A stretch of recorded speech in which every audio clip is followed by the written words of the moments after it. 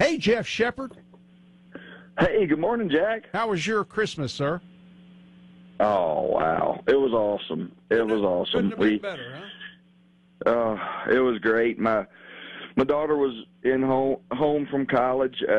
She had a fun Christmas break. They got to go on a trip to Hawaii with her basketball team and Nice. flew into the Louisville airport late on the 23rd, and I was able to pick her up and get her home and just had a real simple and special time with their family. And so Christmas is awesome. Wonderful, wonderful holiday. We love to celebrate Christmas with our family. That's wonderful. That's the way to do it. Well, New Year's here, Yes, sir. and I hate it. I'm not a big fan of New Year's. I think it's amateur night. I don't want to be out there with those drunks, and there's nothing about it that appeals to me, but it's going to come whether we want it to or not, and along with that comes the challenges of maybe setting some financial goals. Now, everybody does their resolutions, or a lot of people do, but I always, just blow it within a week or so. How do you help people set financial goals and stick to them? Yeah. I found personally and professionally that it is the simple execution of basic fundamentals that wins over and over and over. And that is so easy to say and very difficult to do. But for us, it all starts with writing some things down. It's amazing when we go through our first meeting at Family Wealth Group. It's almost an inventory, so to speak, or a categorization exercise where we're just looking at certain rules and certain laws and certain ways to organize how you kind of see yourself financially. I love to separate things and say, okay, here's all your stuff in regards to your real estate, your home, your cars, your other properties maybe that you have, and just really kind of make a list of those things and say, okay, here's how much my home is currently worth approximately. Here's how much debt I have. Here's how much remaining I have on my loan. Here's my interest rate. Here's the payment that I make. Really starting to get that written down and in an organized fashion so that for those that are struggling with debt, we can look and say, okay, here's everything. Here's the payment. Here's the interest rates. This is what we should try to tackle first, really putting that on paper. And then get into different types of money and talk about, all right, what's our plan to save money? Are we going to try to save money through our retirement plan at work? Are we going to do it outside of a retirement plan at work? Are we just going to just straight up try to plop money into a savings account?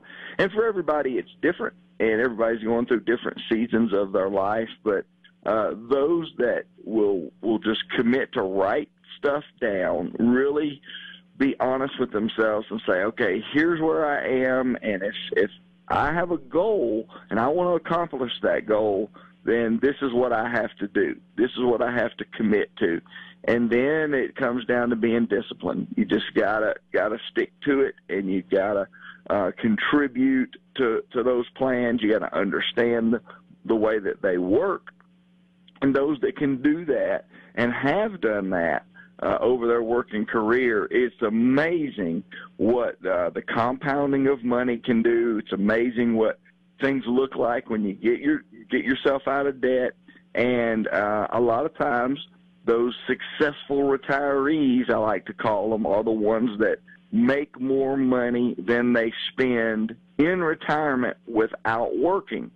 So their Social Security income's coming in, and money from investments is coming in, and it's more than they even made when they were working. And those are the great cases that you love to help people with and kind of show them how all that is possible. But it all starts with writing some things down and getting it in a good organized fashion, and then building that plan to go forward in the future. How do folks get a hold of you? 859-309-0349. TheFamilyWealthGroup.com is our website. I'm kind of with you, Jack. If you want to get a hold of me on New Year's Eve, I'll probably be asleep on the couch before the ball drops.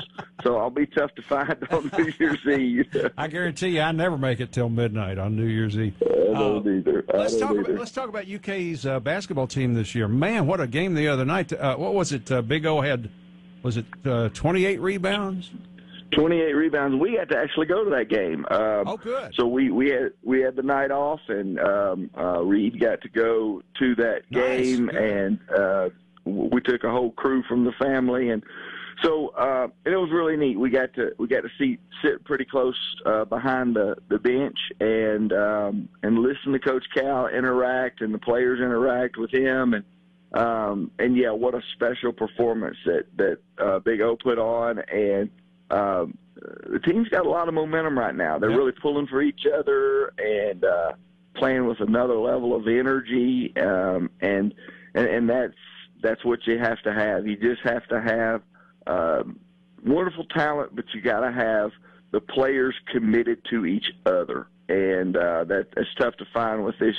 This group of young people these days is those that will commit to do something for somebody else, and they have that. They have something special. So hopefully they just take this North Carolina game, the Western Kentucky game, and kind of continue the momentum on this week and move on in. And we got a real special game coming up on New Year's Eve, though, and that's the Tubby Smith game. So that's going to be awesome. We get to go to that game and be a part of that celebration as well. So nice. A lot of good things going on in Kentucky basketball right now.